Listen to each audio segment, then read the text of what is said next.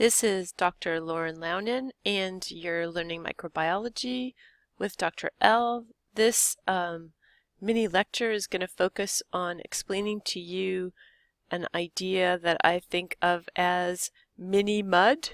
And in other words, the ideas here are microbes are multitudinous, microbes are ubiquitous, microbes are diverse, and being mini is great. And so you can tie that all together into a quick little saying and think about mini mud for the purpose of this lecture.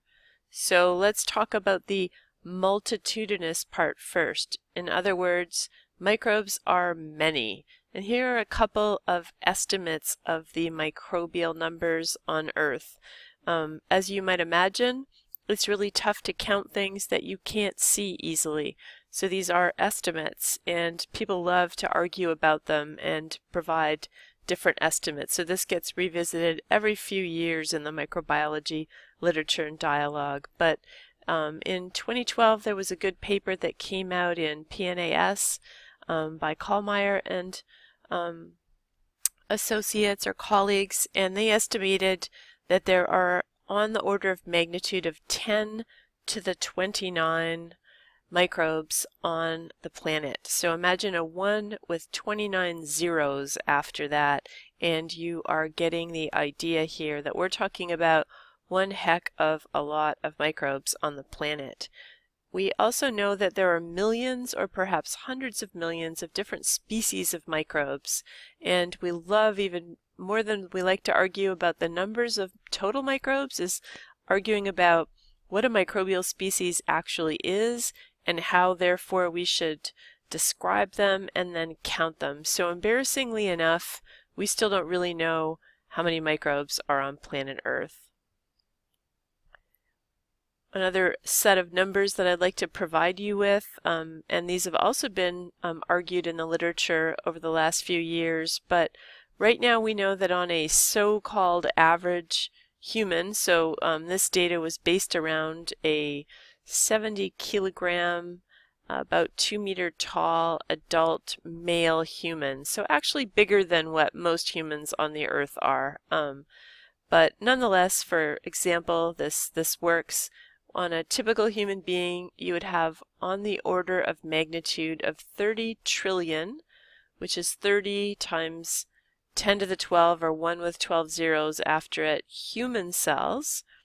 And you'd actually have slightly more microbial cells, so 39 trillion microbial cells. So a roughly 1-to-1 ratio. So I want you to think about that when you look in the mirror next, because when you look at yourself, you're looking at you, the human being, but you are what's called a holobiont or a symbiont, and so am I, and so is any multicellular life form, in that we're made up of human cells, yes, but on and within our cells we have many, many, many different microbes lining our guts, in our armpits, on the drier areas of our skin, in our mouths, in our genitalia, between our toes, between our fingers, different ones on the right hand than on the left hand, on our scalp, and so on. So, and especially in the GI tract, I would point out.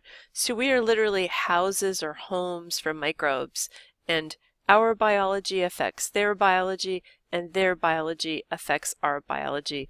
The most extreme example of that, of course, being when we are infected with a pathogenic microbe, or when a microbe normally found on our body gets a little bit out of control and stops acting in a normal, healthy way, and it starts attacking us, and that's infection. And when we have infections, we're most certainly witnessing the adverse side of a human microbe relationship. But we're also living with microbes that are doing beneficial things. For example, they're helping us to digest our food, and they're doing a lot of other things that we're just starting to understand. So we influence them, they influence us. They influence our mood, our digestive functions, our immune functions, and more.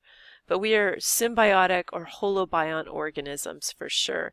And there are many, many microbes living on and within us. So they are multitude on and within the human body, not just on planet Earth overall.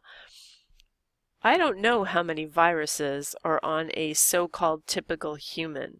So we think about the viruses that come along from time to time and they make us sick.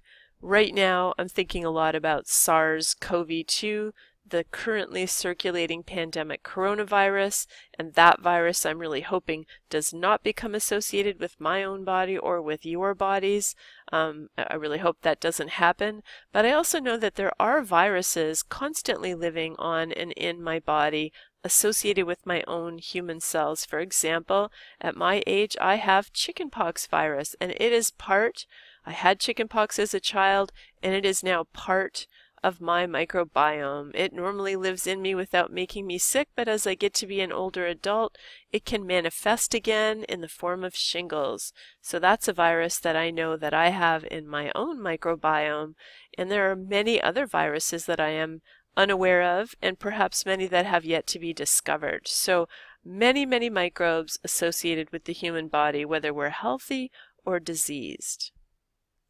So where are the microbes from the point of view of planet Earth? I talked about the human body a moment ago, but let's zoom back outwards and let's just look at our beautiful planet in our mind's eye and think about the different types of habitats on Earth that can support microbial growth. So we know that a ton of microbes are found in the marine subsurface, so down deep in the oceans, in the sediments, in the area known as the subsurface. That's rich, rich, rich in microbial life. The terrestrial subsurface, so like just below the surface of the Earth's crust, about 26% of the total microbes known to exist on Earth. So the 66 and 26 are sediment and soil associated microbes. That's an awful lot of microbial matter. In fact, in each teaspoon of garden soil, we probably have more than 1,000 different species of microbes present. And if you were to sample from a variety of environments, you could probably in a single semester of work discover something novel that had never been captured before and studied. Surface soils in general have around 4.8%, so terrestrial subsurface, I'm going a little bit deeper here. The surface soil is just the top 1 centimeter or so. That's about 4 to 5%. The ocean water overall is a little more arid, but it still has a lot of the world's microbes in it. Warmer waters are going to have more microbes, cooler waters are going to have fewer, but all oceans have microbes within them. And then we've got about 1% in quote-unquote all other habitats. So that could be on and within you and I as human animals. It's also within the guts of, say, these termites here. So these termites contain a rich gut community, which is what actually lets the termites digest cellulose and wood. So when a termite colony infects any wooded material, like your house, right, which we don't like them to do, we think it's the termites eating the wood, but the termites just mechanically chew up the wood and swallow it. It's the microbes down in the guts of the termites that actually break down all of that cellulose within wood and allow the termite to get energy from it. So it's a symbiotic relationship between microbe and termite that lets them be wood eaters.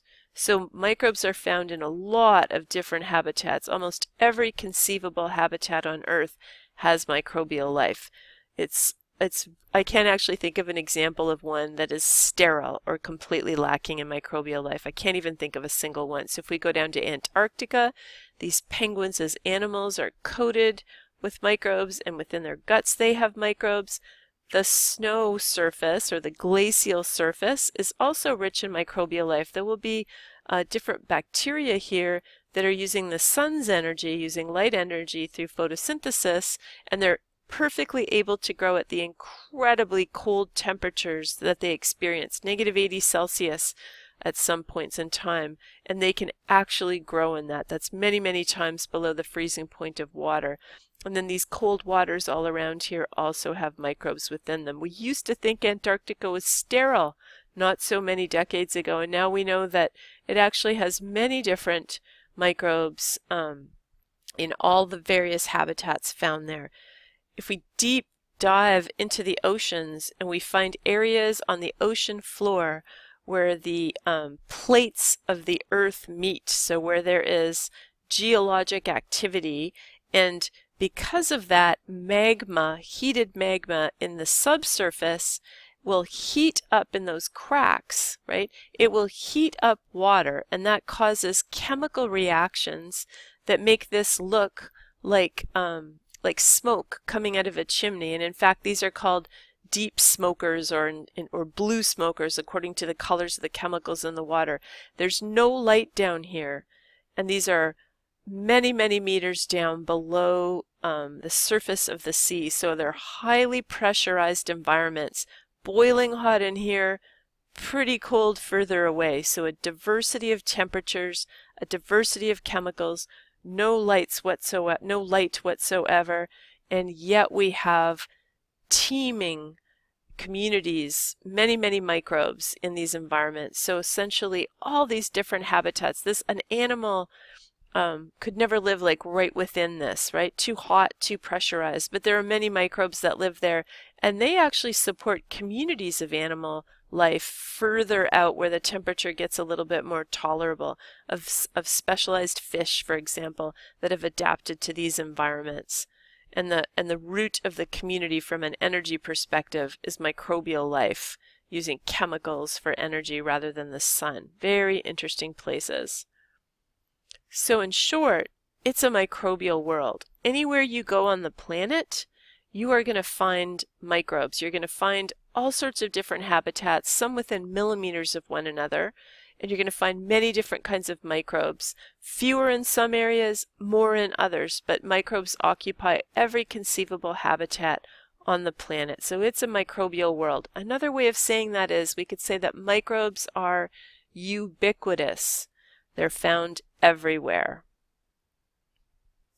So how do you get like so many microbes in so many places? You know, how can they outnumber plants and animals to such a degree, right? In terms of sheer numbers, and also, by the way, in terms of mass. If you were to weigh all the microbes and weigh all the plants plus animals, you'd have more mass associated with the microbes.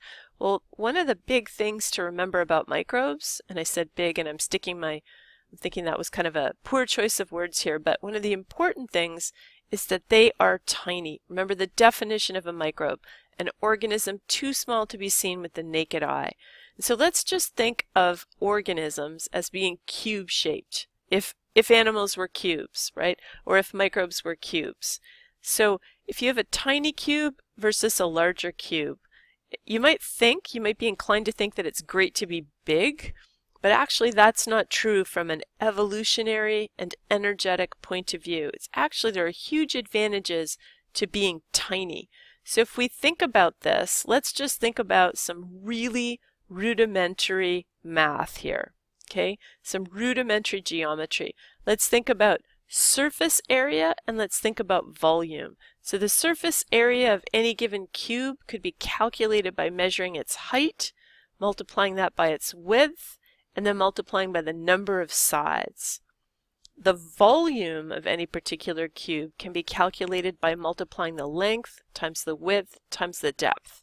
Surface area would be expressed in some sort of unit squared, volume in some sort of unit cubed. I don't care what units you use, the author for this figure used millimeters. So if we compare the left cube and the right cube and we do the math, right, as shown here, we can see that the surface area relative to volume for the little cube is 6 to 1. And the surface area to the volume ratio for the big cube is 24 to 8, which simplifies to 3 to 1. So this has a pretty big, the tiny cube has a pretty big surface area to volume. The big cube has a pretty small, relatively speaking, surface area to volume. And that turns out to be really important for living things, because for all living things, you've got this fundamental need. You've got to get nutrients into the living thing, like sugar, in our case as humans, right? Food. And you've got to get waste out of the living thing. So we have to get, for example, CO2 out of our bodies by exhalation. And we have to pass feces and pass urine, and that gets waste products out of our body. We take food and water in, we get waste materials out. Microbes are no different. They have to get nutrients in, they have to get waste out, but they're doing it across just their cell surface, right? Unlike us. So the thing is that there is an optimal surface area to volume for this kind of exchange. And as organisms get bigger and bigger, you've got demand, but you don't have enough room in the surface to move nutrients and wastes across the surface of those organisms. This ultimately limits metabolism. So as cells get bigger, or as organisms get bigger, their metabolism gets more and more limited, and that slows growth down. And the slower any given type of organism can grow, the fewer of those organisms you can have in any given habitat. And what that means is less opportunity for evolution to act. It will still act on the slow things, but you will see change happening slowly, more slowly, per unit evolutionary time, right? So in a year, a group of microbes can evolve a lot more genetic change than a group of larger organisms like humans, right? Because the microbes that are little are able to move nutrients and waste across much faster, do faster metabolism, grow faster, and therefore change faster. And we're going to see more change per unit evolutionary time. From a biological point of view, that is a winning strategy. So it turns out that tiny cells have an advantage over larger cells, and tiny organisms have an advantage over larger organisms. And this is one of the things that gives microbes the upper hand on the planet, and also, unfortunately, as you'll be learning in this course, sometimes within our human body. They grow really, really quickly, so they can take over really quickly. And if they're harmful, then that can be a big problem for the human host. And we'll be learning about that in this course. But I want to give you a simpler example right now of the sorts of side effects of having rapid growth because you're little. And I'm going to focus in on oxygen preference or oxygen tolerance, both things, right? How do living creatures interact with oxygen? So if you were to look over, these are supposed to be test tubes of something that's very much like chicken soup, and the dots or cloudy areas are microbial growth, and 1 through 5 are different types of microbes that are showing very different patterns of growth in these test tubes. Now, to understand this picture, you have to understand that the oxygen can only get in from the top. So this is oxygen-rich air up here, and this is liquid down here. Oxygen's not super soluble in watery matrices. So oxygen is going to diffuse in from the top. So in these test tubes, if you leave them sitting still, you will have a lot of oxygen up at the top and hardly any oxygen down at the bottom. And there will be this gradation as you go through the tube. So these organisms, organism number 1, loves and needs oxygen. It's growing right up at the surface. In contrast, organism number 2 absolutely hates oxygen. It is growing at the very bottom of the tube where there is limited to no oxygen, and none of that organism is growing up here. This is an aerobe or strict aerobe. This is an anaerobe, strictly preferring to not have oxygen. And then these guys don't care so much, and they have other names that I won't get into here, okay?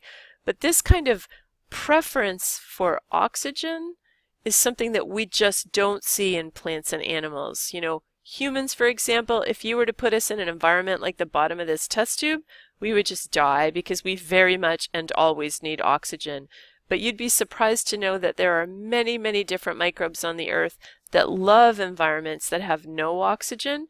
And in fact, even on your human body, we have a ton of habitat within the human body that lacks oxygen. In our mouths, down between our teeth, there are a lot of anaerobic habitats where we'll get these kinds of critters growing. And deep down in our guts, in the colon, there's essentially no oxygen whatsoever in the fecal material as it's passing through the colon, and that fecal material is full of microbes. And so we have all kinds of anaerobic microbes in the colon that find that that's their preferred or evolved to have habitat, and they're all anaerobic. This is an example of metabolic diversity, the fact that you can have many different kinds of microbes with a variety of oxygen preference. And you only get that kind of metabolic diversity in the microbes. They're really remarkable when it comes to metabolic diversity. This is just one example of thousands of potential examples that I'm sharing with you. And the take-home message here, tiny cells have an advantage over larger cells. Microbes have an advantage over multicellular life forms because of this size difference, and because of that, microbes have evolved to be incredibly metabolically diverse. In other words, there are many different species of microbes that are able to grow in almost any different habitat on the planet. So in conclusion, remember the mini mud thing, okay?